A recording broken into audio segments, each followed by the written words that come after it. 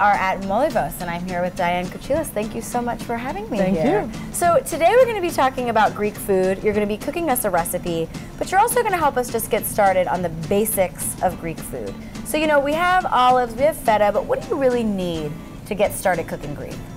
Olive oil, yes. number one, which I have in my olives right now. Sounds good to me. Olives, of course. A little bit of oregano, feta cheese, which is sort of the national cheese of Greece. Yeah. Sheep's milk cheese or sheep and goat's milk.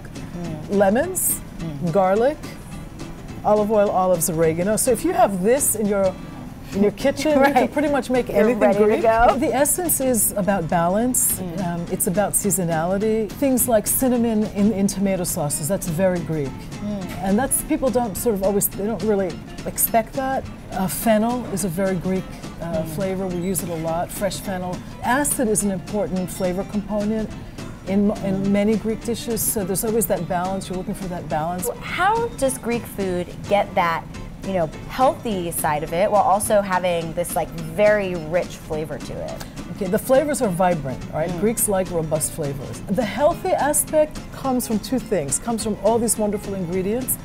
Greek food is it's not a technique-heavy cuisine. Yeah. It's pretty simple. The techniques are pretty simple. The sauces are simple. But there's an element in this kind of food, and I don't know if it's just the Greek character, but you know, we love to feed people. Yeah. And I think that there's a built-in hospitality. There's a hospitality in our DNA. There's sort of the physical healthfulness. Yeah. That's part of the cuisine, but there's also the emotional health that comes with sharing this kind of food and relaxing around a table and drinking a little wine and kind of just letting your hair down. Well, you're going to make a dish for us today, a traditional Greek dish. What are you making?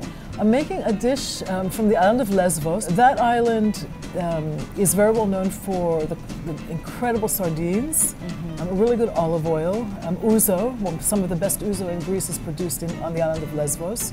So I'm doing a very simple baked sardine dish. Wonderful. Will you show us the steps? Absolutely.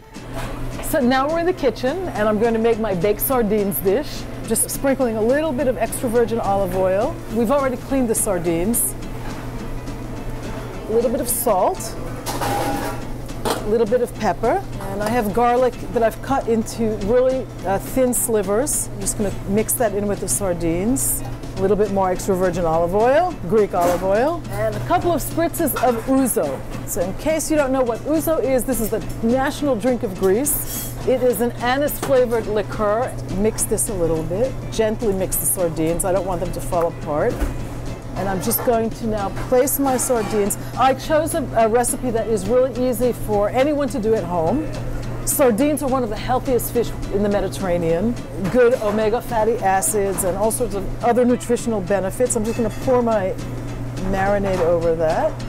So in this dish, I am squeezing some fresh tomato slices between my sardines. So we talked about how vibrant Greek cuisine is. The flavors are vibrant, but the colors are also really alive and vibrant, and I think this is a really good example of a beautiful dish.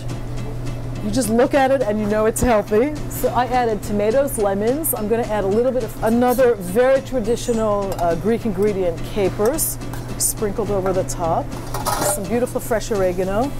So just a little bit of Greek olive oil over the top. And just to get some crunch in there, because food is about balance not only of flavors but also of textures, right? Just a little bit of breadcrumb sprinkled over the top. This is what our dish looks like before it goes into the oven. You can see it's really vibrant, everything looks alive in here. Sardines are really healthy, lemons, tomatoes, great extra virgin olive oil. This is going right into the oven. So that will bake at 375 for about 10 minutes, 10 to 12 minutes. The sardines are small. We don't want to overcook them. We want them to be nice and whole and not falling apart. Wow, it's ready and it looks really good. I want to take this out a little bit carefully because they are pretty delicate. I can't not finish this dish with a little bit of olive oil. And there you have it. Looks great.